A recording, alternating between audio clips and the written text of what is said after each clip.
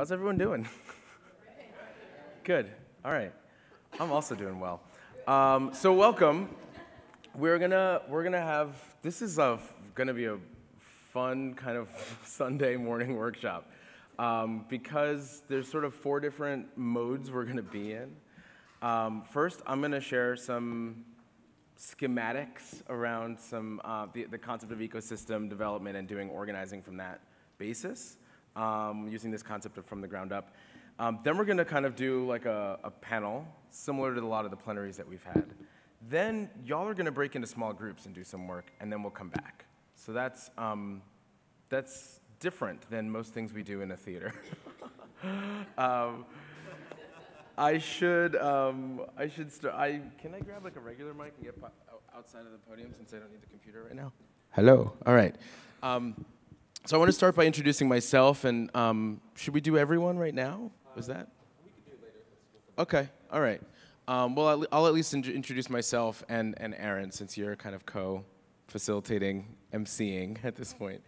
My name is Esteban Kelly, and I actually live in Philadelphia. It's where I do some of the organizing, and it informs the perspective that I'm sharing today. And I'm the co-executive director for the U.S. Federation of Worker Co-ops, which is a national membership-based organization. I also am a co-founder and core trainer with an organization called Aorta, which does facilitation and training and education for building up the solidarity economy and helping organizations do their work better. That's all I'll say, maybe, about that. Oh, Aorta is a worker co-op. That's a thing. And it's actually an acronym. It stands for Anti-Oppression Resource and Training Alliance. I do just want to pause, even though my own brain is a little foggy, and see si alguien necesita de ayuda de traducción. Levanta el mano. ¿Sí? ¿No? ¿Todo está bien? Okay. Cool. So we're going to just do this in English. That's easy. Zen, do you want to come and introduce some ecosystem stuff with me? So folks, maybe we can run a mic. I wanted to open with the question of what is, and I'm not saying in a development sense, but just generally, what's an ecosystem? What do you understand to be an ecosystem? Yeah? Hang on a second. I think Zen can get this to you, Hildegard. And introduce yourself. Great. Hey folks, I'm Zen Chanhom. I work at the Democracy at Work Institute. I do a lot of ecosystem development by working with local groups around the country to support the growth of worker co-ops. So Hildegard, get us started. What's an ecosystem? Well, simply put, all the different parts of the natural world working together harmoniously. Beautiful. That's beautiful. How's that for a Sunday morning, you guys? Come on. Anyone else want to add to that, or other understandings of an ecosystem? How does it work? What's an ecosystem? How do we understand it? Yeah. Well, hang on one second. We're going to get you the mic. I mean, an ecosystem, they have a particular character, but all the parts work together. There's a gestalt that happens. There's a something that happens from all the parts working together. Sure. You can have many ecosystems side by side or overlapping with each other, but they have a something that makes them distinctive, but all the parts work together in terms of creating that. So examples of natural ecosystems that might fit along that, I mean, it could be anything from a desert ecosystem to a rainforest, a riparian zone, something in a river area, something by a shoreline, waterfront, temperate forests, all different kinds of ecosystems. There's probably an ecosystem in your nearest garden or backyard, right? So there's a lot of different elements to it. When we use the concept of ecosystem, we are taking a similar phenomenon from the natural world and thinking about what are the different actors, institutions, resources, elements that can include human resources, it can include capital, and how are those being tapped into and coming together, as you both just beautifully described, an ecosystem, to support the different kinds of initiatives, institutions, projects that we're talking about building in order to really start scaffolding a new economy, right? So can you say a little more about ecosystem while I walk us through some elements of it? Yeah, okay. So ecosystems are naturally, diverse, and its value comes from its diversity. And I think sometimes in the cooperative space, we sometimes forget that there are other partners that we can be building relationships with to really do transformative work. And sometimes we get really used to working with just the cooperative community that you're aware of. But there are other movements out there that one can be building strong partnerships and alliances with to advance a common agenda for economic and social justice, and could be partnering with each other to do all forms of work to support a more robust ecosystem for that work to be done. And that could take the shape and form of policy, advancing policy together, identifying educational strategies, maybe partnering with an academic institution to provide business planning education to entrepreneurs that are looking to start worker cooperatives. I mean, there's certain ways that you could start finding and identifying common cause amongst people in the ecosystem to really just get to the root cause of the problem that you all want to address and figuring out what solutions make the most sense. And I think what's so fascinating and exciting about ecosystem development is that it's going to look really different in every single place you're working in, but the principles still remain, where it's like coming together as a community, figuring out what the common cause is, identifying where there's reciprocity, and figuring out like what would it look like to go really deep and long in terms of your vision, and backwards planning from that. And you'll start finding that what you thought was your ecosystem right here is actually much larger, and there's potentially a lot more partners that could be part of that mix. We're just going to spend like 2 more minutes explaining this framework, and then we're going to dive into this example, looking at what the work that they're doing on the ground in Boston. So the idea is not just like natural ecosystems, not if certain elements are present, but what's there and how do you use them? How strong are they? What dominance do they have in what you're doing? And it's funny, this color coding, I think this was meant to, originally we were going to have butcher paper all around the room, and then they put us in this room. So the color coding corresponds to the sheets that you're going to see in a minute. So it's looking at what is your kind of concoction of the different elements that you have there. What's strongest, what's dominant, how do you use them in order to iterate and feed each other and build up scale. All right, so let's go to essential.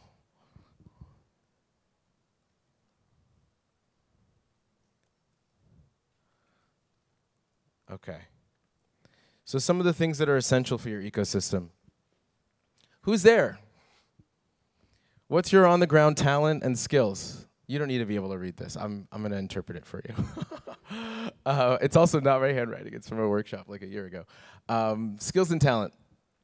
The skills of organizers, community leaders, people who are elected, whatever those are. This is about like who's there, who's going to hustle, who's going to do that work, whether they're formal, capital O organizers, whether they're informal organizers, block captains, right? How is this different in an urban and rural context, et cetera, all right?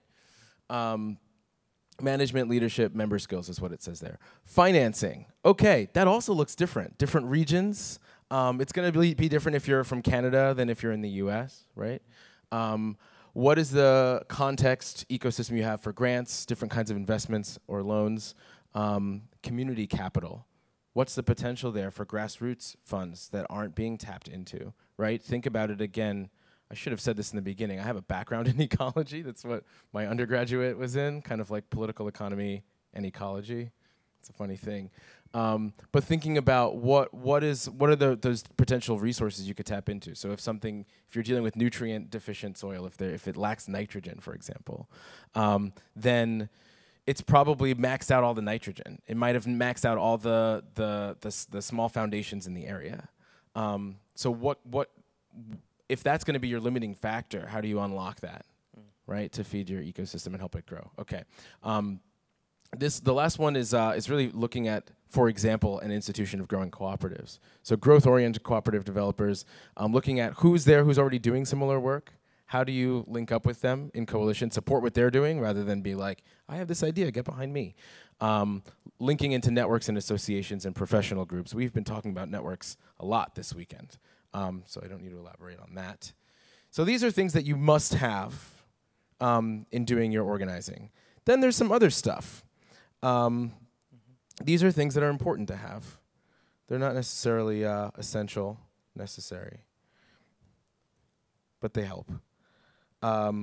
Business supports, this is the Beyond Business as Usual track, of course. Let me see if I can decipher the handwriting. So business advisors and industry networks, public economic development programs, workforce development. So those are different things that you might be tapping into on the business side. Connection to market. The potential of the different projects you're going to be doing is going to depend on, right, if you're dealing with gentrification, you're dealing with stabilizing housing, well, what's the market context of housing rates, right? Key industries that are involved, supply chains, key customers and anchors, so who's going to be buying these, who needs this thing? Hopefully you started with the question of what does that community need, and then that's where the idea for your project or initiative is coming from, right? And not to overlook the potential for government contracting. When we're really starting to look at building to scale, it's getting beyond the yard sale idea and getting into the, can a university purchase or procure this thing that we're doing, right? So who are your clients? Policies, of course, really helpful and important. Tax incentives, let's shift those from going to the corporations to going to the projects that we're involved in, right, that are really serving the community. Government funding, and laws and regulations that are favorable for the work that you're doing, of course. And then lastly, advocacy partnerships. Who else is there? Getting your community out, that could be canvassing kind of things. And I'm not going to unpack the last slide, but I'll just show it to you, which is the sort of overall environmental. And here, we mean that in the broad legal sense of environment, not in the ecological sense. So yeah, we've got values-driven business community, attitudes and culture, and different kinds of community solidarity, cooperative education. So hopefully that's some helpful context for you. I'm going to pass it over to Aaron Tanaka. Thank you, Esteban. Really appreciate sort of the top level, and as someone who does this work nationally and is also supporting local groups, it's really cool to hear sort of your own take on how we think about ecosystems, and it's very similar to how we are also. So again, very happy to be here. My name is Aaron from Boston with the Center for Economic Democracy and with the Boston Impact Initiative. And we're here to talk about the Ujima Project. This is our own local ecosystem building intervention, and we are just so excited to be here with y'all. And I just want to say that I'm incredibly excited to have this group of incredible women on the stage. This is like a powerhouse crew. So if you're from Boston, you've heard of all these folks, and hopefully you will be able to just appreciate some of the incredibleness that they bring forward into our project. We are very grateful to be here all together and to be learning from everyone. It's been a really amazing weekend for most of us, and I think that all the learnings we've taken, we're going to bring back right into our ecosystem. So thank you all for being here. Okay, so I'm just going to do a little, Ooh. How do you get the, do you know how to help? What? Anybody? Hello? Wait, seriously, I need help on the, nobody's going to come over here. Oh, amazing. Okay. All right. Told me to be, it's still not, hold on. Okay. Sorry, y'all. We had it up earlier, but it's not going now. Okay. Can anybody come up and fiddle with this while I keep talking, please? All right. All right, cool. So I'm going to just take a second to introduce the project, do a very quick overview of the ecosystem, and then we're going to actually hear from the folks about what they're doing and how they relate. Okay, so the quick background is that there are a few organizations, Center for Economic Democracy, which I work with, and we're really interested in building alternatives to capitalism. That's kind of our explicit purpose, and really working in grassroots communities of color, to help build those solutions on our own. City Life is a housing justice organization, a nationally recognized group that is one of our largest base building organizations in the city of Boston, well known for doing eviction blockades, for example. And then Boston Impact Initiative is an impact investment fund that I also got to work with and Deborah's representing, and does impact investing in the city of Boston, right? And so we came together 2 years ago, actually, to ask the question, what would it really take for us to scale community land trusts, which is a strategy that City Life has been building, as well as worker-owned cooperatives, which is work that I had been involved in helping facilitate development in Boston, and then Boston Impact Initiative was very excited about financing as an investor, right? And so we started asking the question of what would it take to really build scale and allow communities to build the future that we want to live in. And so we started doing a community finance study group, and we had people from all over our networks. No, wrong slide, thank you. This was yesterday's workshop, thank you. Oh, you know, but the transition strategy is very relevant, it turns out. Okay, here we go. Thank you, Esteban, I appreciate it. Okay, so, whoa, does that work? All right, this is why we don't do technology.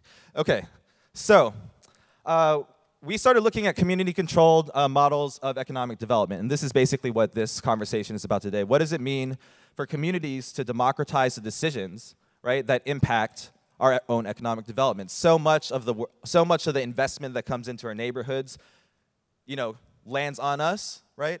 And so our question is, how do we build our own capacity to control our work? The second sort of key piece is that we started to feel like there was a gap between the grassroots base-building political work, right, that some of us represent on this panel, and then the business and finance world, right?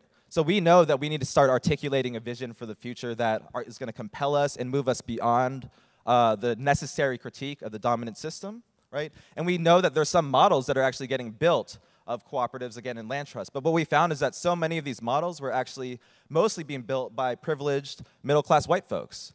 And so we knew that there is value of bringing these into our communities. In fact, our communities in so many ways have developed these models in the first place. And Jessica Gordon-Aimhart's point that the new economy, in fact, is not new, and this is drawing on ancient traditions, right, that were based out of survival. So we understand all of this, right?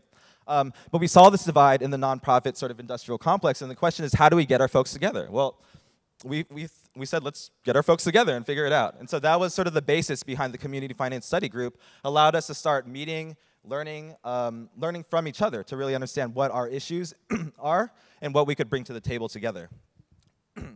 Two more quick points. Excuse me. The other major piece, basically, is, I guess I'll just say, is about the ecosystem. And this is where I'm going to just quickly go over some slides, and I'm going to get it over to y'all. So I think, Esteban, your point about the ecosystem is about relationships and stakeholders.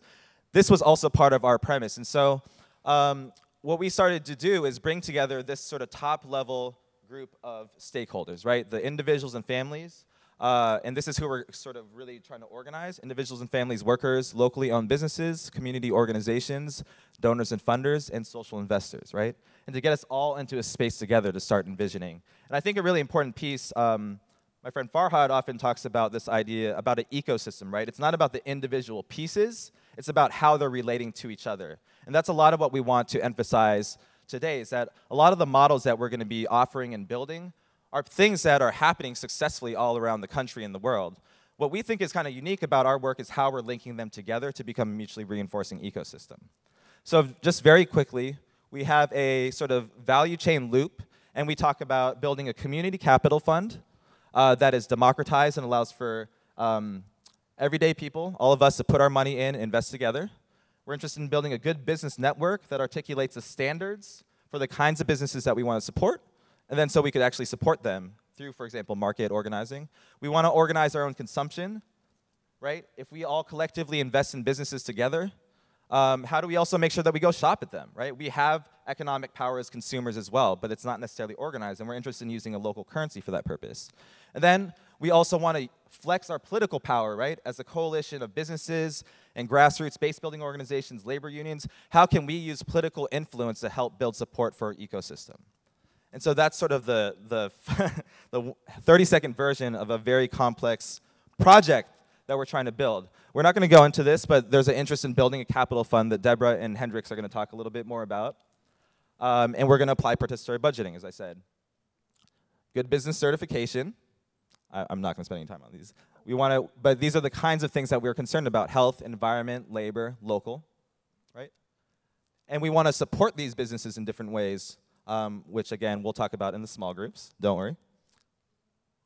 And then finally, there's ways for us to move political power again to get these institutions to support us, and we're going to talk about that as well.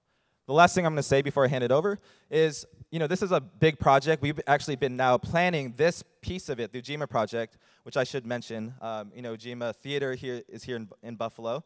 And Ujima, for those who don't know, is a Kwanzaa principle, stands for collective work and responsibility. We sort of see that as a value of solidarity. This project is very complex, so we want to do some short experiments for people to start seeing what it's like. So we're actually working on doing a very low-key investment day where people are going to come with small amounts of money. We have some businesses that are pre-vetted that are going to present to the community, and people are actually going to vote on who they want to invest in. It's going to be a zero-interest loan, and we're going to use Kiva Zip as a platform for this purpose. So I hope you're at least perked up a little bit about what we're trying to do, and now it's my pleasure to sort of pass this down the line and have you all sort of describe what your work is and why you're relating to Ujima Project.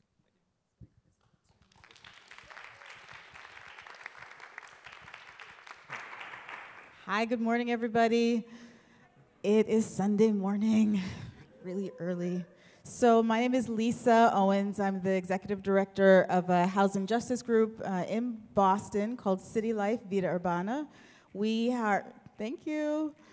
We are a 43-year-old housing justice organization. We're a base building grassroots group that works both locally in Boston, in the greater Boston region, and through really incredible partnerships with both fledgling, informal groups and all the way up to very, very established groups, are able to work regionally and nationally to advance housing justice in our country. I guess so my job in 2 minutes is to say why City Life is such an ardent supporter of the Ujima Project.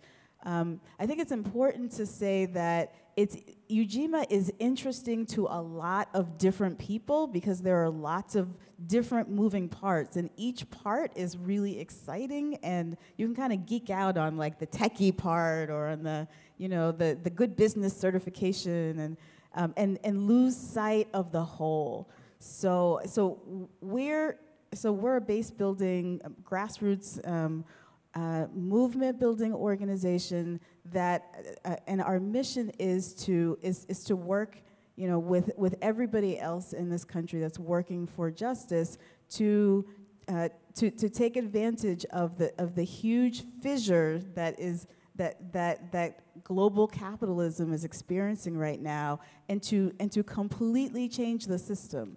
Right, and so we work for justice, for real justice and real transformation. We are an anti-capitalist organization. We're working for racial justice and justice and equity in every domain. So it's important to say that because Ujima is not, from our standpoint, a market intervention. It's not an opportunity to kind of get some more government contracts or to get some businesses to change, some piece of their practice. This is an experiment for those of us who are doing organizing on the ground, who are working for true community control of land and wealth and housing, and who have already built up a lot of solidarity muscle. We have lots of experiences of making decisions together, of analyzing our social structure together, of planning and failing and living and loving cooperatively together. We have a lot of muscle that's built up, and a lot of it is in resistance. And our membership has been really looking for opportunities to experiment around building something new. And so this is an opportunity for our grassroots, our base building, our members, our leaders, to experiment, to try to carve out a temporary space to build, to experience what would economic solidarity look like post-capitalism. And so the Ujima model is loosely modeled after the socialist triangle at least this is how we see it, that Michael Leibowitz talks about in The Socialist Alternative. So there are elements of community ownership of wealth. There are elements of community of collective standard making and decision making and allocation. There are elements of radical redistribution of wealth in the Ujima Project. And so we're part of this because this is our opportunity to experiment with what would it feel like in the new system. So that's why we're part of this. Awesome. Thank you, Lisa. Thanks, Nia. Good morning. My name is, I don't have a very loud voice, so can everyone hear me? Okay, great. So my name is Nia Evans, and I am the executive director of the Boston branch of the NAACP. The NAACP stands for the National Association for the Advancement of Colored People. Just really quickly, for some people who may not be familiar with the organization, it is the oldest civil rights organization in the nation. I think we're at 105, 106 years old right now. The Boston branch is the oldest chartered branch in the nation. And it's interesting that I'm following Lisa because we're a slightly different organization than City Life. We are definitely moderate. Our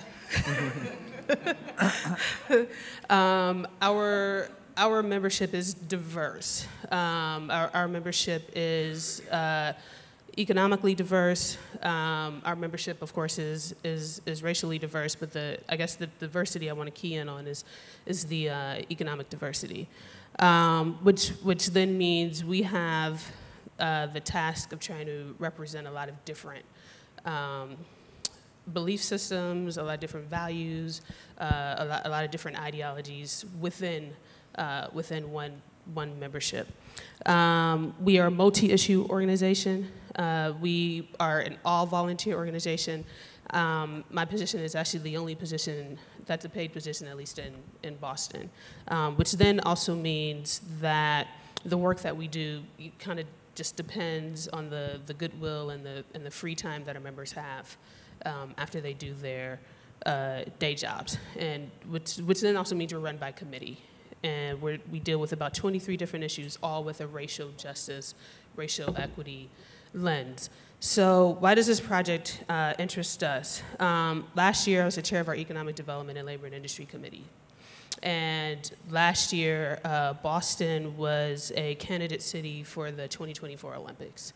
And so that was a huge conversation in every quarter of Boston. And so I mentioned the economic diversity of our organization. There were some of us who saw opportunity, who saw positive opportunity for the Olympics coming to Boston. Some of us who had looked at how the Olympics has taken place in other cities in the past and worried about some of the negative impacts.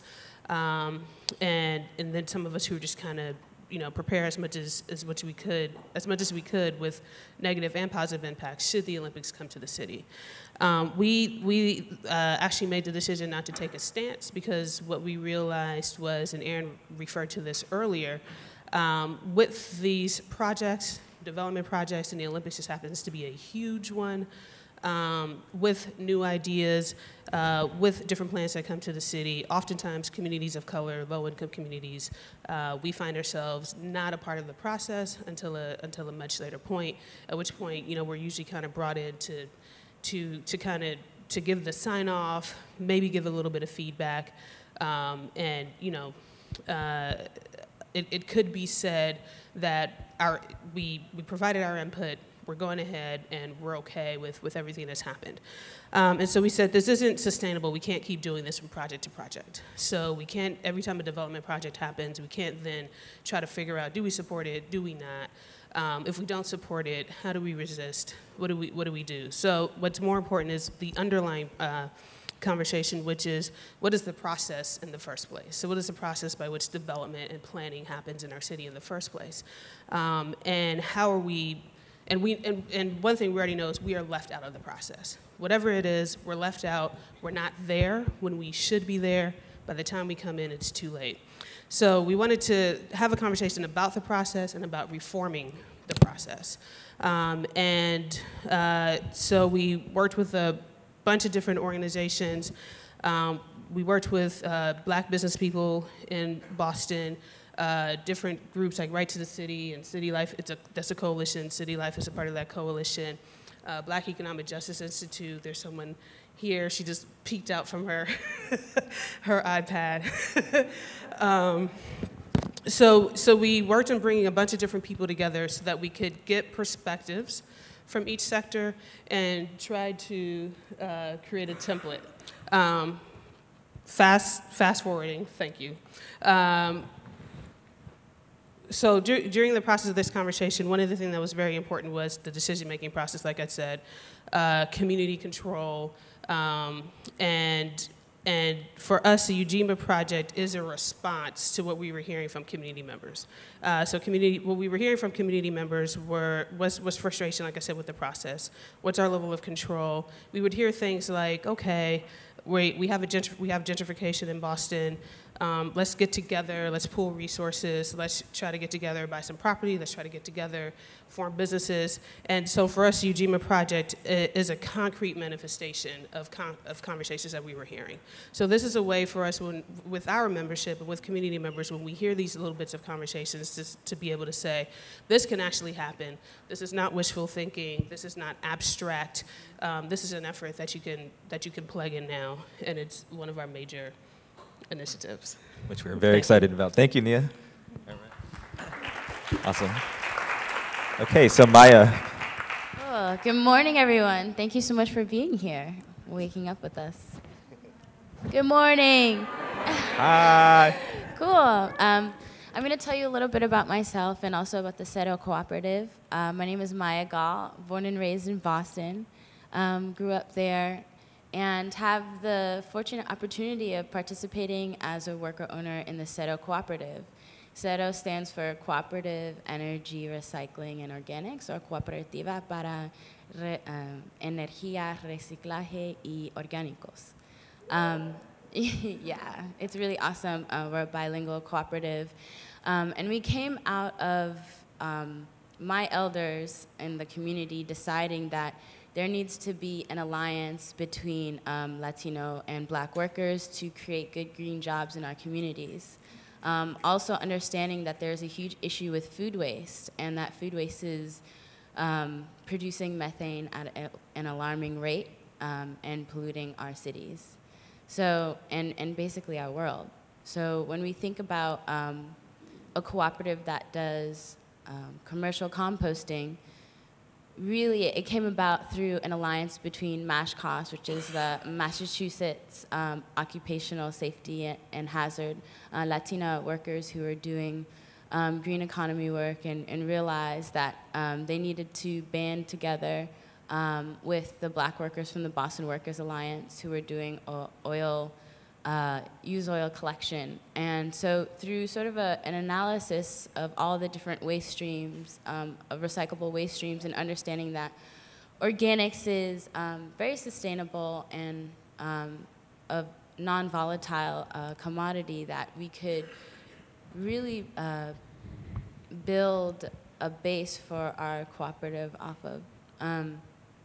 So in coming together to do that, we realized that there is no real difference between climate justice, social justice, economic justice. So when we do our work, we realize that, you know, providing jobs in our communities is an integral part in thinking about how we can participate. And that's why we decide to participate in the Ujima Project. Because one of the 7 cooperative principles is to support other cooperatives. And through that, we're looking to understand not only how to do that, but continue providing green jobs in Boston for people who are either low income or don't have access or are in underserved areas. Yeah, so I think I'm very excited to share with you all more. Yeah, thank you, Maya.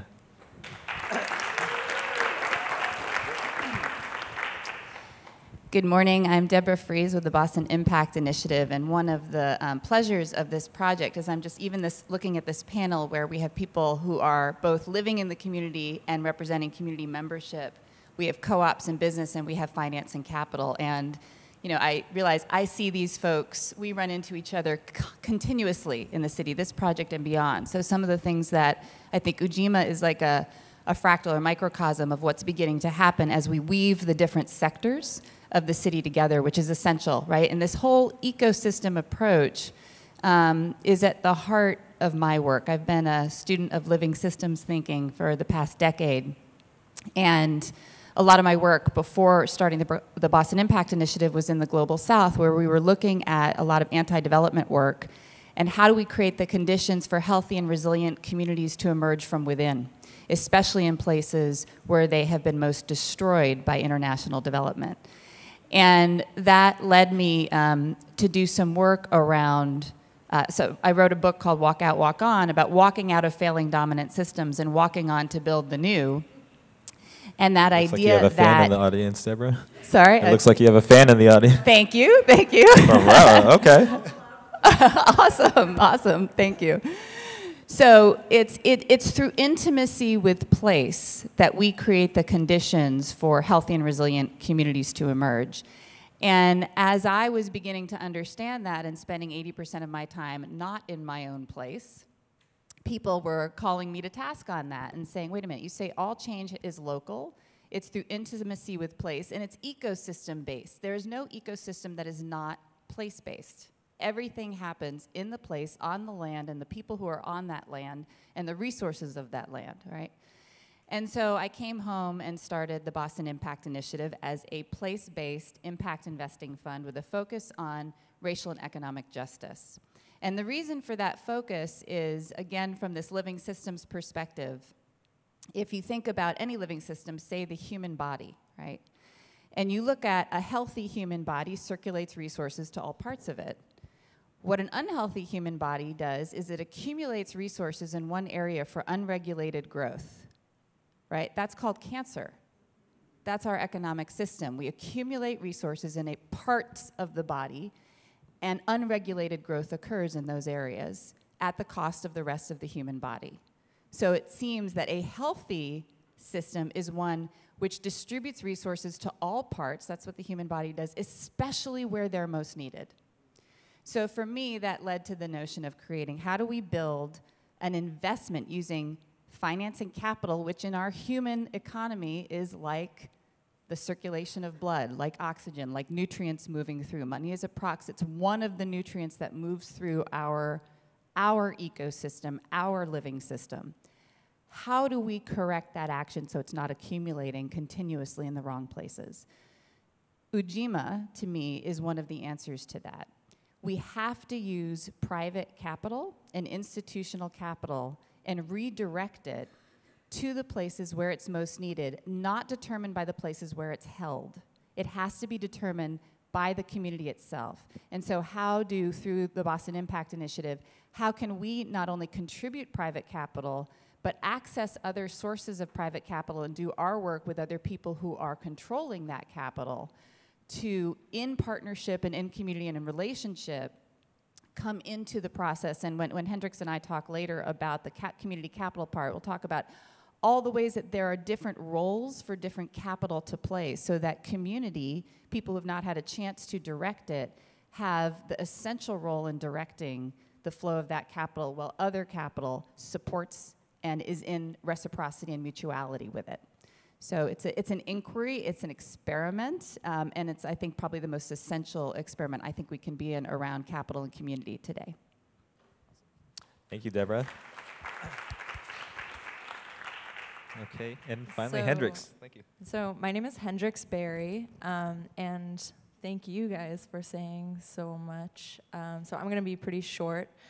I work part-time for an independent small investment advisor in Boston, and we focus on sustainable and socially responsible investing. My work is to help build out a local investing component of that to complement the work that we do with public markets. I also work part-time for a community development corporation in Jamaica Plain, where I live, supporting small businesses and entrepreneurs. I think for me, the Ujima Project is, like many have said, it's an experiment. And it's a really beautiful experiment that inspires me in my day jobs. And it's really, for me, about playing a small experimental role around reparations in our city. So that's kind of the framework that I come to this with. The Ujima Project is about shifting power and returning wealth to communities from which it's been extracted, and really confronting, or being experimental in confronting the way that traditional finance works and the effect that it has in local economies, and trying to think about how can we locally take control of finance and decide what gets invested in, what does not, and begin to return that wealth to a more equitable and just space.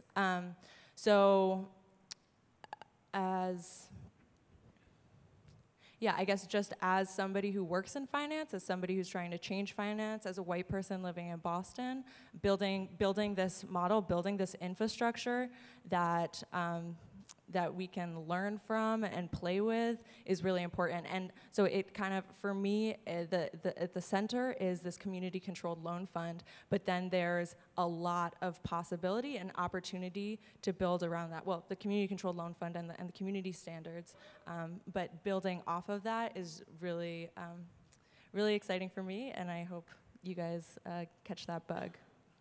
Awesome. Thank you, Hendrix. All right.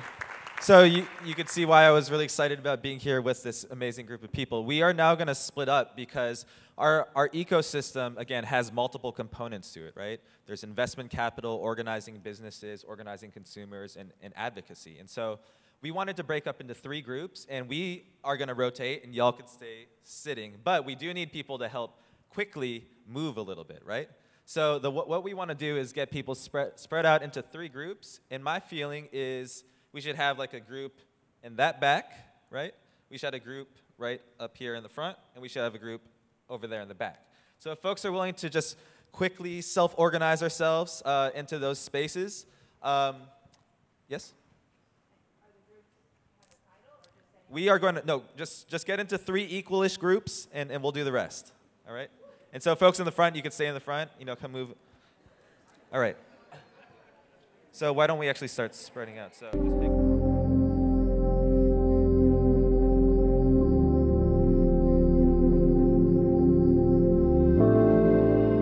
I knew what Katrina did here was a result of a natural disaster. What I saw out there was a man-made disaster.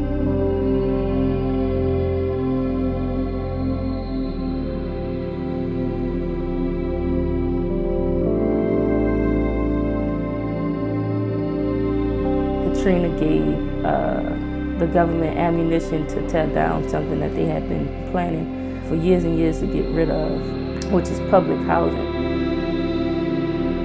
In the aftermath of the Katrina catastrophe, I think that a city looks at itself almost like an individual in a time of trauma. You say, am I leading the life I'm supposed to lead? Right now, we've got 52% unemployment as it relates to African American males, right? But we're experiencing an economic boom. The mayor and too many of our business people wanted a market-based recovery, and that's what we got. We should have fought for a community-based recovery.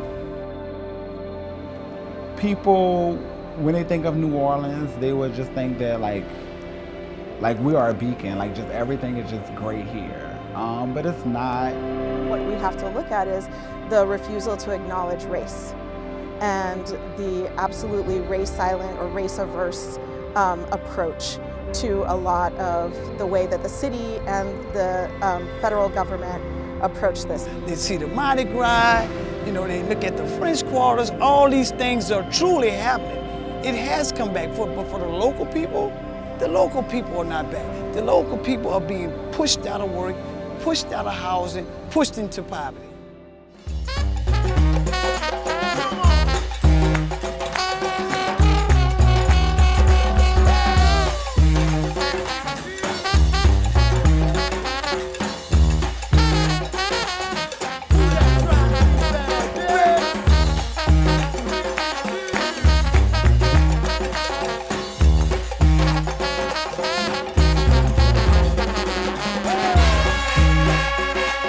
Hi, I'm Laura Flanders. This week we're in New Orleans, a city known for its music, its cuisine, its culture, and Hurricane Katrina.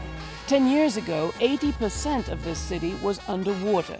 Since then, $71 billion in federal money has been spent. But has every opportunity been seized to bring back not just the place, but its people, so they're stronger and healthier than before?